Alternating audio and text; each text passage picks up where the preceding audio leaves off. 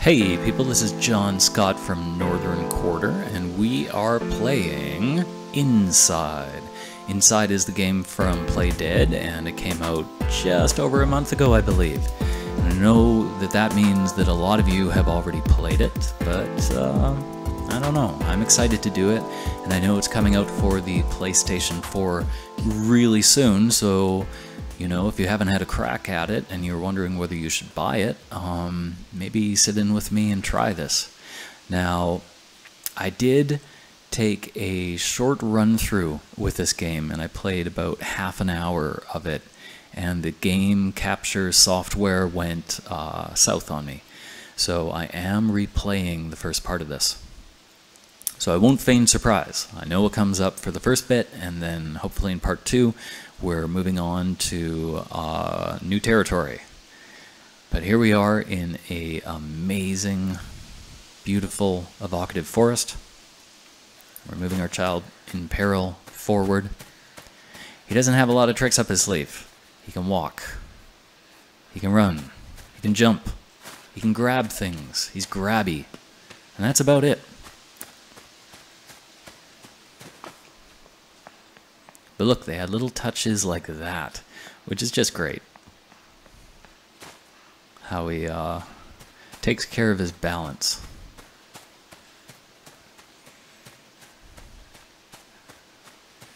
And he is not alone. This forest has strange machines in the background, almost capsules. A little bit of light in the background. Oh, interesting. It looks like they're waiting for me to get inside, and that's okay, guys. Keep going. I'm going to take the path of death ahead of me. It looks pretty enticing. It'd be great if it backed over me. Alright, bye truck with sinister-looking men. I'm going to continue on my way. Those really are pretty sinister-looking machines in the background. Or they're porta-potties. Either way.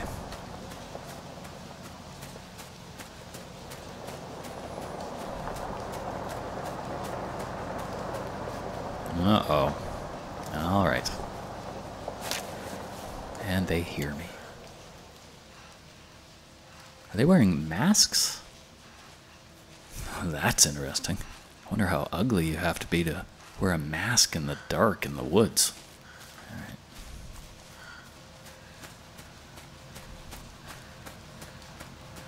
He's a good sneaker, that kid. Sneak past the best of them. So the game is getting you used to some pretty basic movements and actions. We've got a derelict fridge, and we use it to help us get up this obstacle.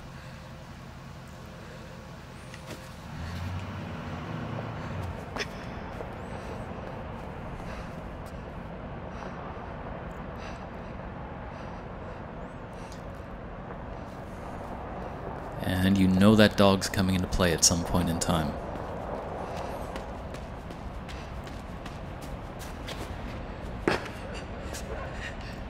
Uh-oh.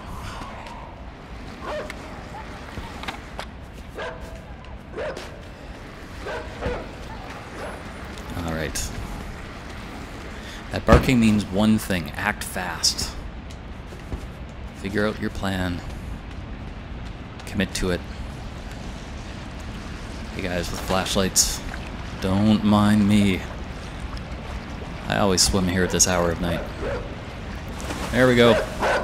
Here's the dog. That's scary. That gets me every time. Oh! Look at those teeth. If this is his shortcut somewhere, it's the worst shortcut ever.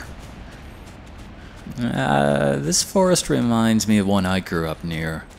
Except that the one I grew up near had like 90% less doom. Oh, beautiful sound design. Listen to that. Are those? Those are car tires crunching on a road. I am busted. Hey guys, just going for my jog. Oh!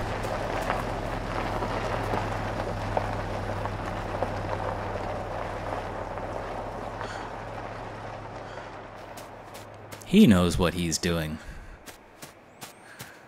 He's gonna do just fine.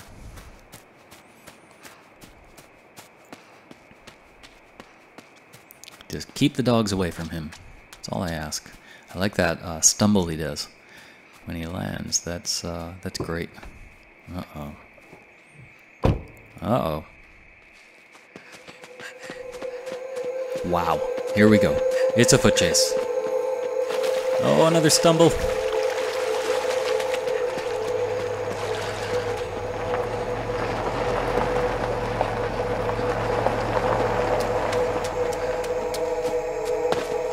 I don't know whether I would trip over those logs, but I'm not going to chance it.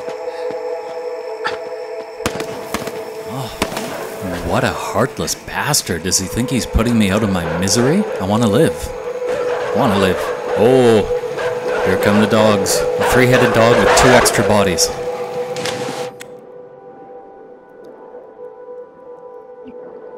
Oh, needs air. Wow, that's lovely. Lovely and disgusting in equal measure. Okay. So I do know there's a little chamber down here. And you follow the electrical cord.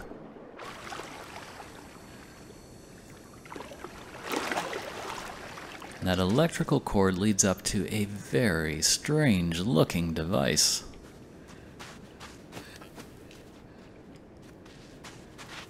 Well, people were here. That's the remains of a stamped out fire, I think. You can see a little trail of smoke.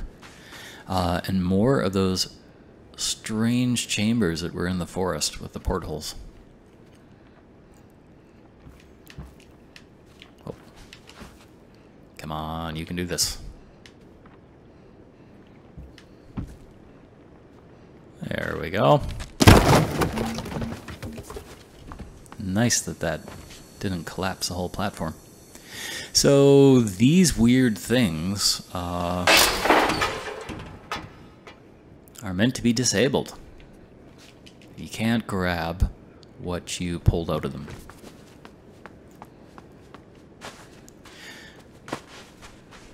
And by things I mean there's more. So 1 down.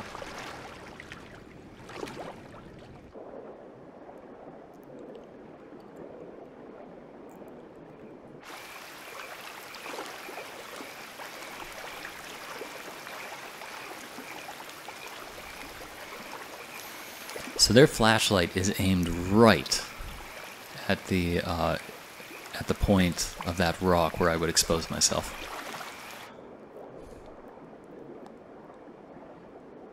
And I think when I'm past the light, I can grab air and not be spotted. Unless that light moves around. But no.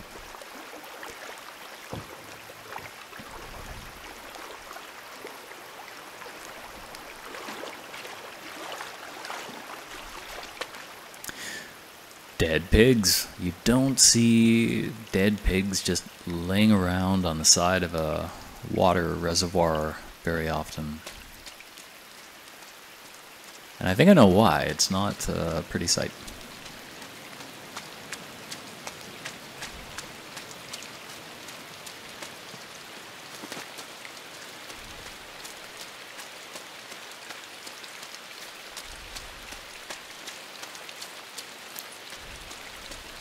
Solid, oh, solid farm country.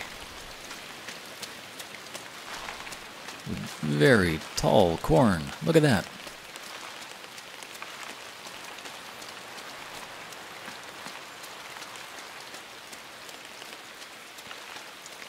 It's very interesting that just working with the palette of sort of drab grays, they're able to switch it up a little bit. Oh, look. Look. What is going on?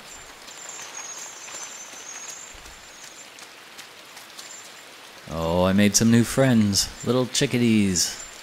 Look at that. They love me. They think I'm their mama.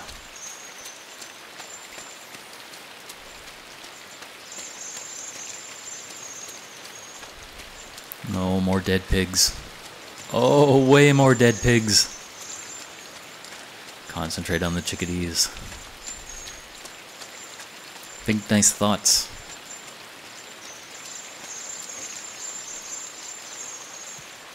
You see a rope, you climb it. That's the rule of these games. When you're on the rope, if you see a doorway, you swing towards it.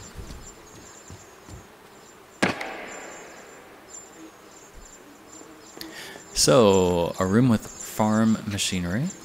Let's let our little chickadee friends in. Come on, guys. Oh, that's adorable. A switch. Piece of farm machinery. High up top, a bale of hay. A wall that I cannot get over. Guys, form a step. A few steps. Form about 5 steps, guys. Oh, look at that, they're jumping up. Hope they're not flesh eating.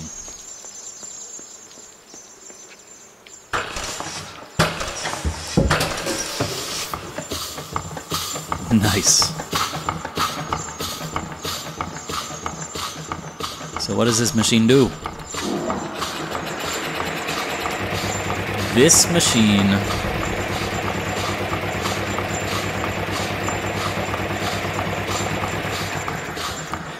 machine knocks over bales of hay that are set up high.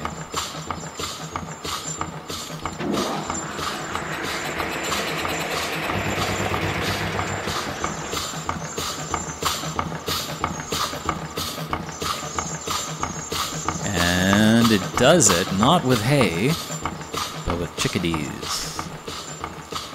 Come on, guys. I got a plan. I know you can't form steps. Wow. That guy's slow. He knows. He's sprinting.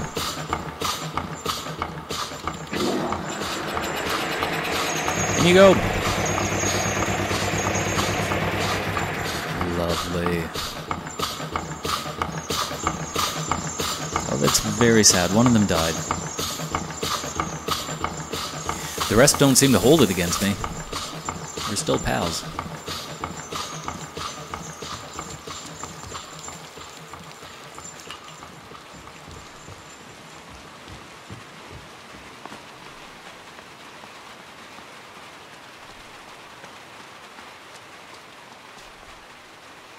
Not very cheerful weather.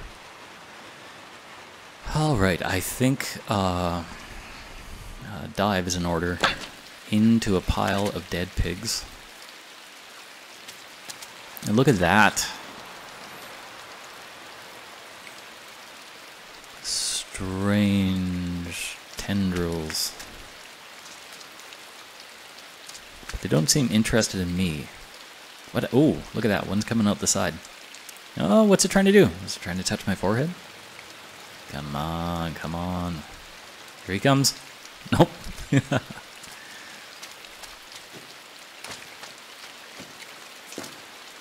Okay. I've never worked with a cart full of dead pigs before, but I'm willing to give it a shot.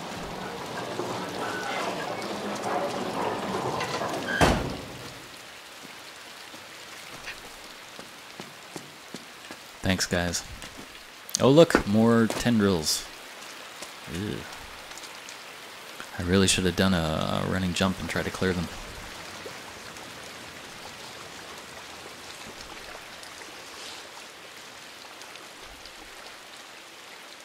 Looks like the rain might let up. There's light in the sky.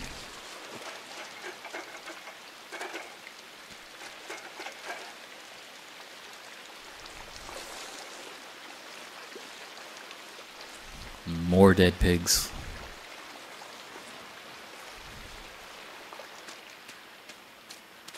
And that looks just wrong. Ugh.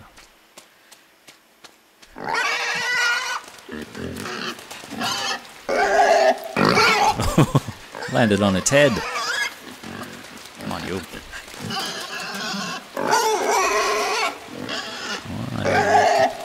Better be heading somewhere.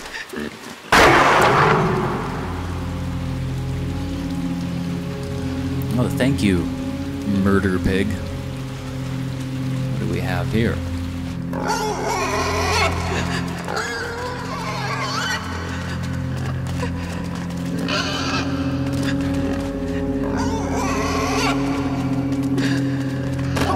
Oh! Look at that thing's waving at me. It's beckoning me. It's beckoning me forward. It's like, hello. Oh! No! Remember in Limbo, there was those larvae, and one of them landed on your hero's head and mind controlled him? A little similar. Huh. Okay, we're gonna get the pig in on this.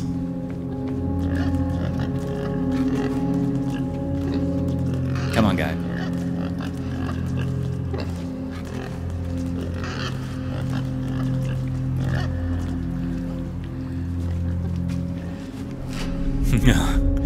Okay. For a machine, it's not... Well, I guess if you're an adult... He's a kid, so if you're an adult, I guess maybe it's conveniently placed.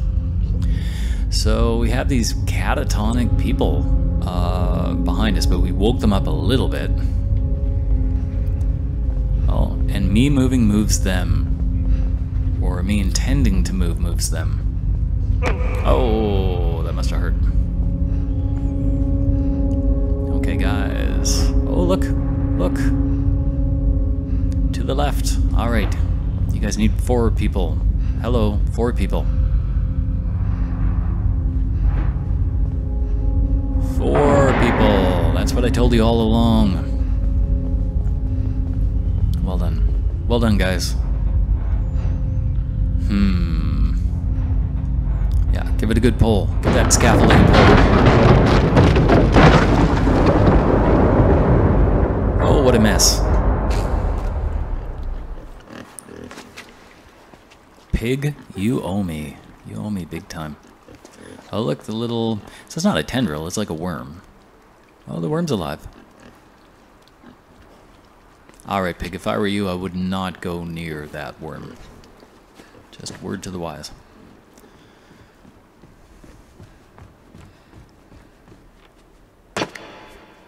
This is a mega farm. I mean, look at this machinery. It's crazy. I assume it's a farm. Maybe it's a factory. Maybe it's a factory out in the middle of farmland. Okay. Oh, sunshine.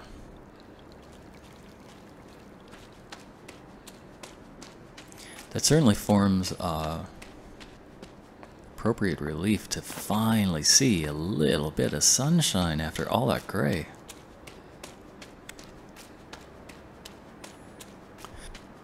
Oh, look at this. It's a lineup. If that's a lineup to the washrooms, guys, I'm good. I've already emptied my bowels many times, especially when the dog was chasing me. I'll just continue on my way. Oh, do I hear snoring? Snoring? I'm sorry, am I boring you? Oh wait, that's not the viewer, that's the guys in the background. I get it. I get it. We have a chain above me. And we have a cart, and the cart is attached to a wheel. It's attached by, must be rope. Okay. That looks grabbable now.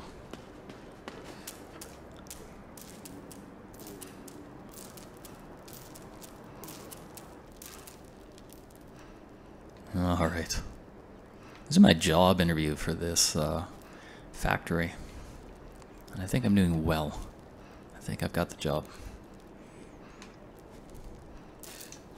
This is part 6 of the interview, familiarity with chains and pulleys. Okay. Oh, I hear chickadees. Hey, buddies. Oh. They know I killed their buddy. Alright, it's a big space. And that crate or safe looks very significant, especially as it's above this weak area of the floor. More of those chambers behind me. And a switch above me on the second floor. Interesting.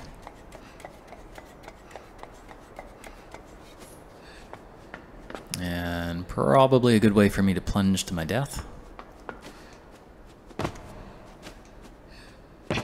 Okay, and a cargo of wood, which I can manipulate.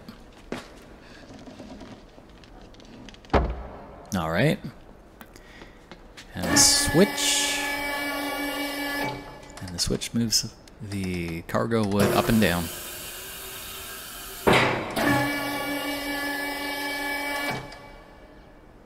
And I want to get up there. All right. So I want to jump onto that, obviously.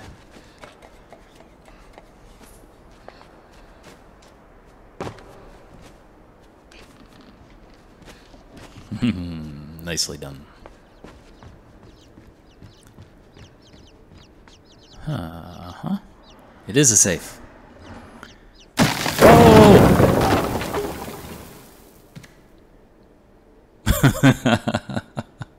Alright, that didn't work out so well.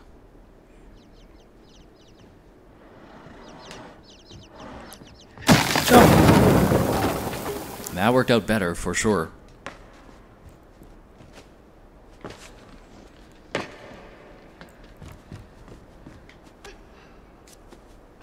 Beautiful. Let's see what my former self died down in.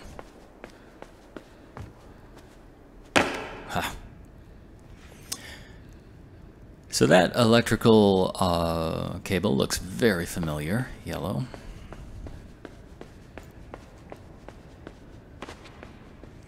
And the space, there's a guy in the background, another one of those catatonic people. One of those, I guess we're going to call these mind control devices. And a switch. And the switch has the 2 left lights lit.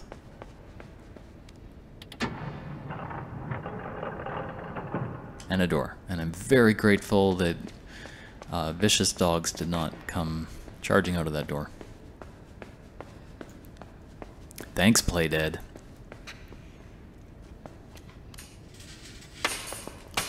Okay. Now, another one of those devices. Oh. That one destructed in a slightly cooler way. So there's nothing we can do with those. As far as I know, we are just destroying them. Huh.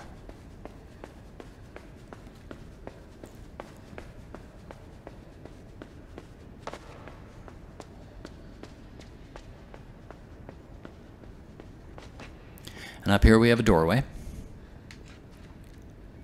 He's not having a lot of luck with the doorway. However, oh, the mind control device might help. Who set up these mind control devices?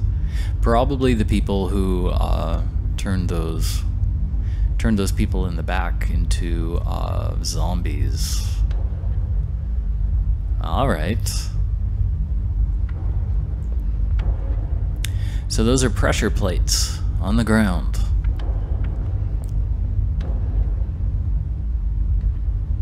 Two pressure plates, 2 people.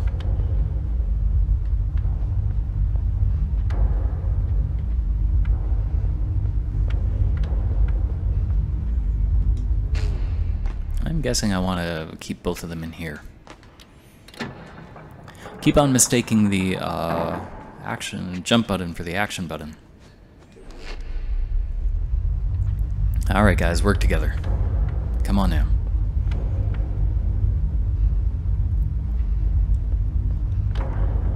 Beautiful!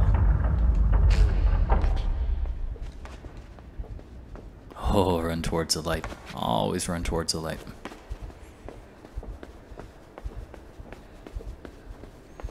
Lovely, look at that.